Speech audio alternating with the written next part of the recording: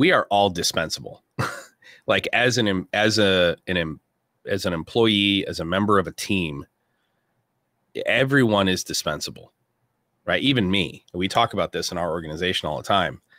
I may be the boss. I may own 49 companies. I may, arguably I'm one of the most well-known industrial automation engineers on the planet. I'm certainly one of the top 3 foremost spokespeople for Industry 4.0 in the world, right? I'm really, really well known. Everybody wants me to architect their projects and lead, organizations want me to come in and evaluate them and stuff. But even I answer to people. Like as a business owner, even I have bosses, and those bosses are my customers, right? If my customers aren't happy, okay, I'm still answering to them. Okay. And I can get fired too by the customer. Okay.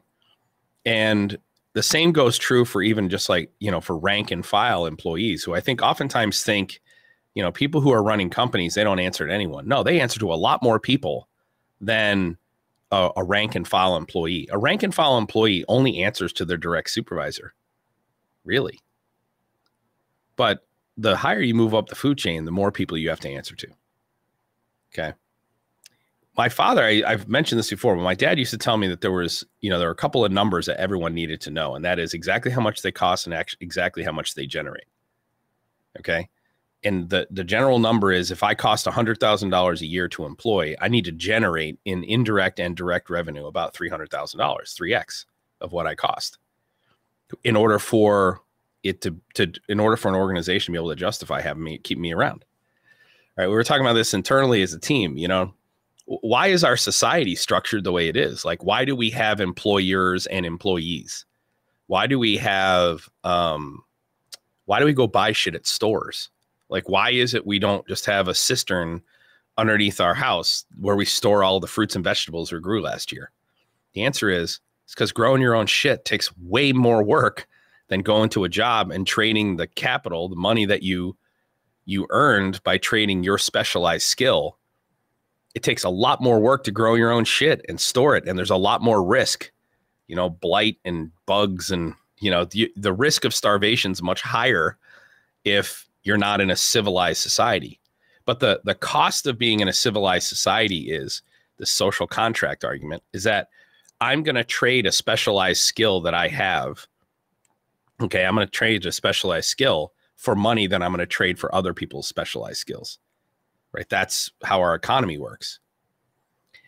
Why do we build organizations? Why isn't everyone an independent contractor? Right? This is a really important question. Lots of people are trying to become independent contractors. Well, why is it that all people aren't independent contractors? Well, the answer is because teams, if built correctly, are more than the sum of their parts. So what does that mean? It means that if the maximum output that I can put out as an independent contractor is N, okay? And I take 6 independent contractors and I put them together, and the synergy is right. Dynamically, we got the right, their strengths are the correct. We have a subject matter expert who's really good at like organizational psychology. And I got a subject matter expert who's really good at some functional capability that we're going to take directly to market. You take all those people, you put them together, they can become more than the sum of their parts. That is, their output could be greater than 6N. It could be literally like 10N or 12N or 18N. And the delta between summing up all of their productivity as individuals and what the sum productivity is when they're working together as a group, that delta, the delta between 6N and 12N or 18N is additional value that goes into our economy that is used to take care of the people who can't take care of themselves, the people whose output is 0.3N or 0.6N.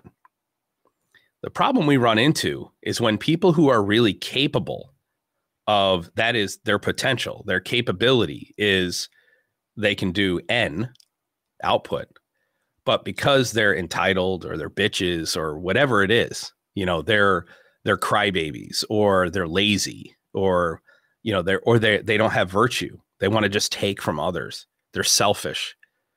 The problem with those people is that they're violating the social contract. Okay. And that other people have to pick up for, and they're choosing to do so. So I want to talk about this one quick thing.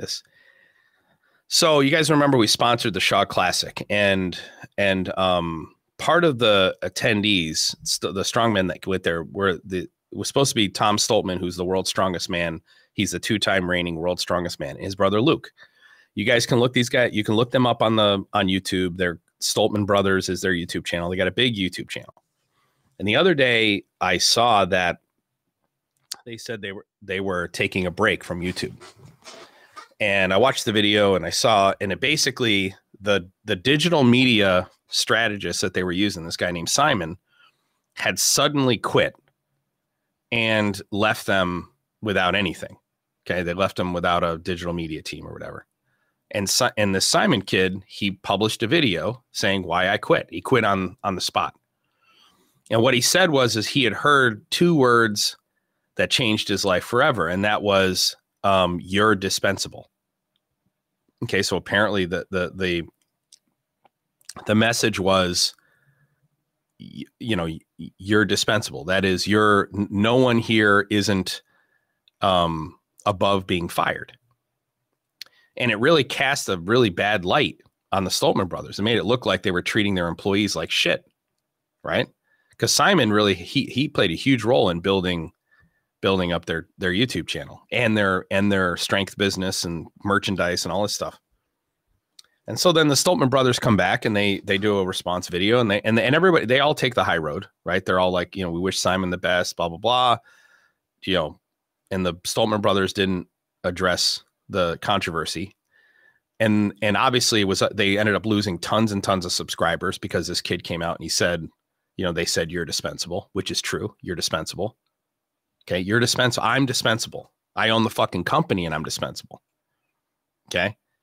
But because this kid, who arguably did a lot of great work, right? And obviously the Stoltman brothers care about this kid. They love him.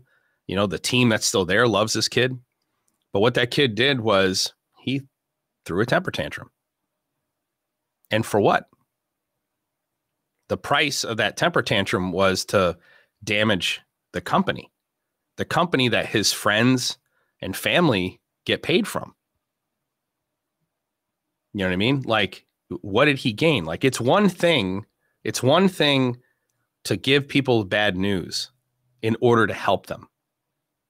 It's one thing to give people bad news in order to help them. My father told me when I was a kid, as a parenting strategy, all types of accountability are on the table. So if you meet somebody who responds to getting yelled at, use yelling as the way you motivate them. Like we have people here. In fact, we have people who work here who want to be yelled at in order to be motivated.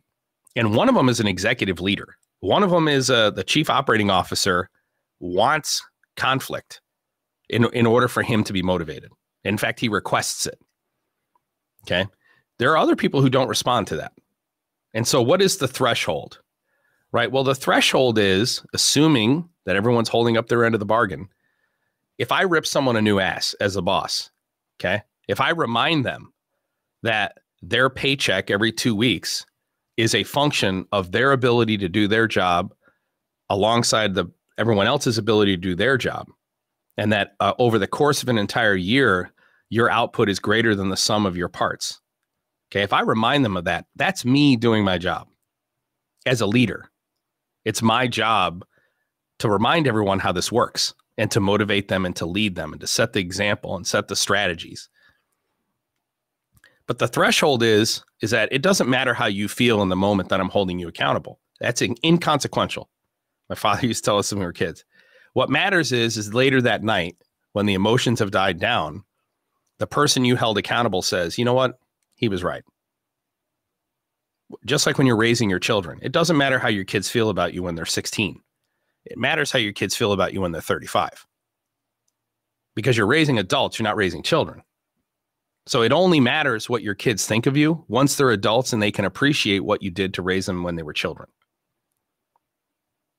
Okay. In this organization, John McLeod, is our Chief Experience Officer. John, I have made it very clear to everyone, John is going nowhere. And the reason why is because John helped build this company. And I'm going to tell you the story about McLeod, and then we'll get into the embedded OPC UA discussion. And the lesson here is I want everyone to, if you're a person who's watching this podcast, you're listening to this podcast, and you think you are indispensable, turn off the fucking video and never come back here again. Seriously, I don't want people like that in this community. We are all dispensable. The obstacle is the way. The failure is the point. Learning through failure equals growth. We are all dispensable. All of us are on borrowed time. Every single one of us.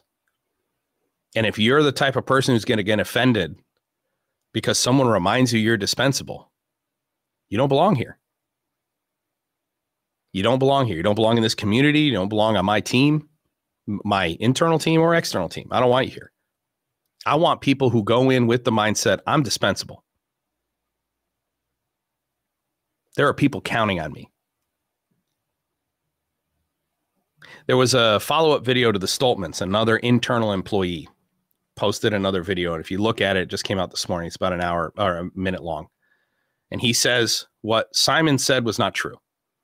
Okay. We love Simon. We wish him the best. There's no ill wills, but what he said wasn't true. No one said you're dispensable. What they said was the only people here who are not dispensable are me and Tom, Luke Stoltman and Tom. Now I've met Luke personally. I have not met Tom. I had a chance to spend a weekend with him. My son interviewed him. There is no nicer guy on the fucking planet. I mean, literally, he just shot a video on mental health a month ago. Like these guys are literally the kindest, most amazing people, really. And yet they're taking a beating. They're taking a beating in a cancel culture world for honestly telling the truth. Truth matters. So what would be really great is if everyone in this community went over to the Stoltman brothers and subscribed to their channel. Even if you don't want to watch their shit. If you went over and just subscribed, added subscribers, that would be great. Because that would be this community communicating to them that truth matters. I want to tell the story about McLeod, and then we'll get into embedded OPC UA. John, when I first started this company in 2015, there was a guy who had been selling to me, and his name was John McLeod. John is our Chief Experience Officer. And he worked for a software vendor. And when I was the manager of Texas operations for another company, he had been trying to sell me the software. It was the alarm software for industry. And there was a discussion about maybe I buy the company because that company happened to be for sale, the company he was working for. Anyway, he heard I went into business for myself and started this integrator, and he called me. I still remember the phone call to this day. He calls me. I'm in my driveway at my house, and he says, "Hey, Walker, it's John McLeod." He said, "I heard that you went into business for yourself, and I would love to come work with you. Like, you're the kind of guy I want to work with. My experience with you has been phenomenal. I want to come work with you." I said, "John, I love it. I love you. I think you're amazing, but I don't have the money to hire you. I already have a business development guy. I don't have the money." And John said to me, "You don't have to pay me." He said, "Just let me come to and pitch to your team how I would do the business development and give me a shot." He goes, "And I'll pay my own way as long as you give me this amount in commission once I start selling, once the pipeline fills up." And I said, "How long will that take?" And he said, "Probably about 6 months." I said, "All right, I'll give you, this is what I'll promise you. You come here, you pitch to my team." There were 8 of us at the time. "Your idea, including the existing business development manager. And if they all agree, we'll make it happen. We'll figure it out." And he said, "Deal." And he said, "But I want to say one thing to you." He said, "I believe you and I will be a great team." He said, "I promise all I have to do is get you in the room with the right people. Your message, your sincerity, your transparency, your authenticity. All I got to do is get you in the room with the right people and it'll take care of itself. He said, that's my strategy. And I said, okay. And he said, and my promise to you is I'll never put you in the room with the wrong person. And I said, okay. So he came and he gave a pitch. This is when we're in a office off my garage. Okay. Small little tiny apartment that we turned into an office, had a whiteboard on the wall. We set out 8 folding chairs for my team to sit down. And John went up on the whiteboard and he literally wrote out a strategy, a business development strategy for attacking like 5 specific accounts in 3 specific verticals and what his approach would be. And we came out of that call, we came out of that meeting, and I said, I need to figure out how to get this guy on board. And so we did a stipend where he was going to get paid a certain amount as a stipend each month. But it was a modest amount just to pay for him to travel around. And then he would, once he filled the pipeline, he would get paid a salary, which we agreed upon, plus a commission structure, which we agreed upon beforehand. And we originally said that was going to take 6 months. And he used his own savings. He used his own money to fund this. He took money out of his own savings to keep paying his bills to help build this up off the ground. And to this day, okay, by the end of that year, by December of that year, we broke $1 million in sales in just a 9-month window. With a team of 8, we broke $1 million in sales. And when we did our Christmas party at a Dallas Cowboys football game, it was like December 16th of that year. It was Cowboys versus Tampa Bay Buccaneers. You can look it up. I think it was December 2016, whatever it was. And we had a tent and tailgating and took everybody in the game. They had the whole team there giving out gifts and Christmas bonuses. And I got to announce that we broke $1 million in sales in our first 9 months. And fucking John did that. And to this day, we literally just, we had a suite at the Dallas Stars game at the American Airlines Center earlier this week. Okay. We had a suite, had our whole team there, all the team here. And then there was and the other half of the suite was some other company. And we're all talking and shooting the shit and introducing ourselves. And I told that story. You know, John helped build this company. Like John, he helped make this happen. That the Intellic integration does not exist if John McLeod didn't make the sacrifice that he made in order to help build it. And there have been many times where I have come down on John. There have been many times where I've chewed John's ass. There have been many times where I've said, John, you got to get your head in the game. But John never threw up his hands in the air and said, you hurt my feelings. I'm out of here. John's retiring in 2 years. Okay, John's retiring in 2 years. Our whole team is focused on John's retirement. 2 years out. Not what are we going to do when John's gone, but how do we take care of John when he retires? And there were a million times where I've come down on John. But let me say this. I want to make this point. At Intellic Integration, we are more than the sum of our parts because our team is made up of people like that. John's not the only one here who's like that. Everyone on this team is like that. Our whole organization is built with people who understand that we're working towards a much bigger mission. But that doesn't mean that each and every one of us isn't dispensable, including me. All right. But I do make the joke. We hired a sales guy, I don't know, maybe 3 years ago, and it didn't, in his first week, him and John were just butting heads and we were doing a staff meeting. I literally said to the guy, and I liked him a lot, I said, I like you. I think you're awesome. I think you have a ton of potential, but you either figure out how to get along with John or you have to go because he's going nowhere. John helped build this company. He's going nowhere. All right.